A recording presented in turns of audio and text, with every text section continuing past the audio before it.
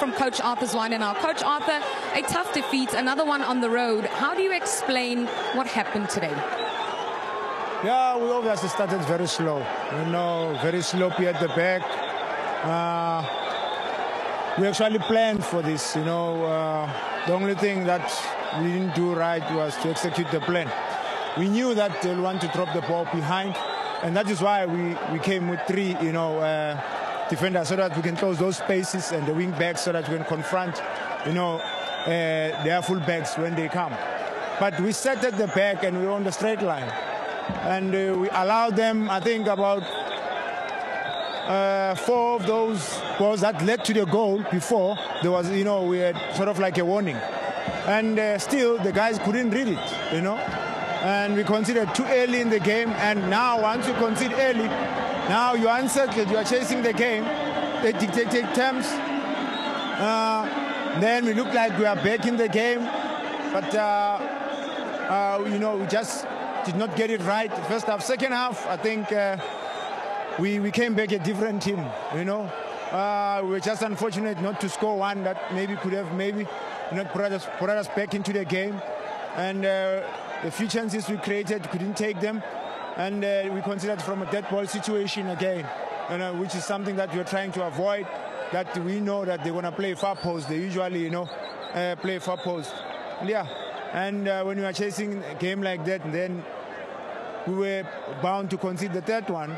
And but I think the boys gave their best. Unfortunately, we couldn't score, and also let in 2 goals. So we'll learn from this game, then we move on. Was there anything, I know you're still going to analyze it afterwards, but from where you were sitting, was there anything that could have been done to avoid those 2 goals, to prevent them to defend better? Yeah, we knew. We said if there's no pressure on the ball, obviously Mukeke, he'll go short, but he's looking for the wing back, to go at high speed so that he can connect. And if there's no pressure on Mukeke, then just drop and center. They did not. They were just standing flat-footed, and that is why, like I'm saying, before, like I said, before they scored the first goal, they had about 3-4 similar. Still we were flat-footed, and we started maybe getting better after conceding a goal. Then second half we managed to deal with that, but then we considered, from a dead ball situation. What did you change at the start of the second half? Because it was, as you mentioned, a period of vast improvement for Chiefs. I think in the middle we had 4, they had 3.